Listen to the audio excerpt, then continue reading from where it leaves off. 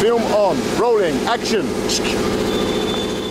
When it comes to claiming the crown of who exactly are the world's greatest drivers, there is only one winner. The truck drivers of India. Everywhere you go, you see these Indian trucks. They travel all over India and you pass them on the road, big old trucks. But what about those truckers who ply the icy roads of Alaska that I saw on the History Channel, I hear you all ask? They face slippery dangers all the time, you say. Well, you know what Indian truck drivers call that program? Ice Road Pussies. That's right. Because compared to the road kings of Hindustan, those Alaskan drivers are exactly that. Pussies.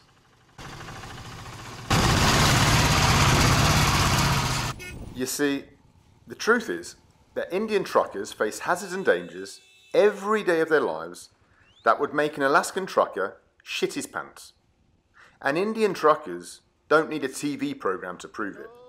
Instead, they just get on with their jobs of navigating danger without complaint or much reward.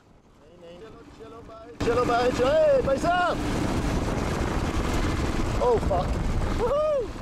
You see, nowhere else in the world do drivers have to contend with dogs, cows and strange Mad Max-like vehicles as the Indian trucker does. Nowhere else in the world do truckers contend with extreme altitude and baking deserts. On top of the world, one of the highest passes in the world, 16,000 feet. Nowhere else do truckers have to drive through terrorist-infested regions inhabited by unfriendly locals. Assalamu alaikum. Wow, unfriendly faces. You do get the feeling everybody hates you up in these northern parts of India. From the jungles of Assam to the snowy pass of Ladakh to the congested towns of the plateau. Craziest city in India, probably by far. Nothing slows down the mighty Indian trucker. Despite variations in climate and geography, religion and culture of the regions that they pass through, they know they have a schedule to stick to as they deliver the beer, the noodles, and the snacks the nation consumes in the villages and towns of the vast country. Bigger, crispier and tasty. You know what the G stands for? Do you know what the G stands for? And yet the Indian truck drivers don't complain or give up saying the job is just too dangerous for them. No, they just keep on smiling and keep on trucking, because that is the Indian way.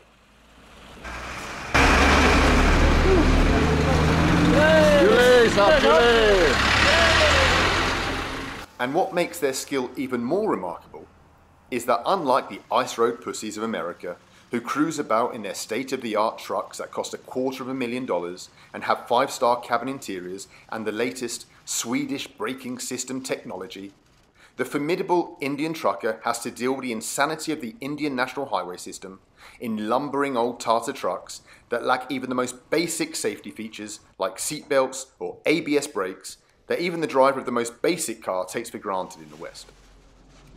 Okay, this is the guy that tried to kill me today in Lay. What happened today? Yeah, I don't know. You don't know? Why are you not looking when you're driving? I don't see. I beat my horn, you don't see, you say, but you carry on, you hit me, you knock me across the road. Oh, sorry. You will drive more carefully in future? Yeah. Because easy to kill me. Okay. Okay. No problem. We forget about this. Okay, no problem. So sorry. No problem. So Okay, sorry. no problem.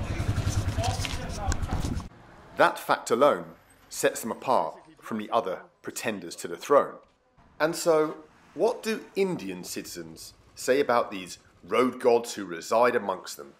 Do they lavish the truckers with the praise and offerings that they deserve for keeping the nation's shops and markets supplied with fresh supplies? The answer to that is no. Instead, when I comment that these road dogs deserve to be deified for their heroic deeds, the mortals who don't know what it takes to cross a 5,000-metre pass in an unheated Tata truck cabin, or drive the wrong way up a national highway just in order to deliver their load of Limca bottles on time, disdainfully say, "Yeah, but you know Indian truckers are addicted to opium and visit roadside brothels, right?" Are you kidding me? For I say, so what if Indian truckers have their vices? Let them enjoy their drugs and prostitutes. After all, did not Lord Krishna himself enjoy the company of over 16,000 girls And who are these Indian truckers, if not the living embodiment of gods? And gods are not bound by the social norms that we, the mere mortals, are. Instead, they follow their own rules. Rules that maybe are incomprehensible to us, but nonetheless should be respected. It's a man. So finally I say, lay the crown on the heads of these driving gods among us, and renounce the false prophets on foreign television channels. For nobody can match the greatness of these underappreciated heroes. Indian truckers, I salute you.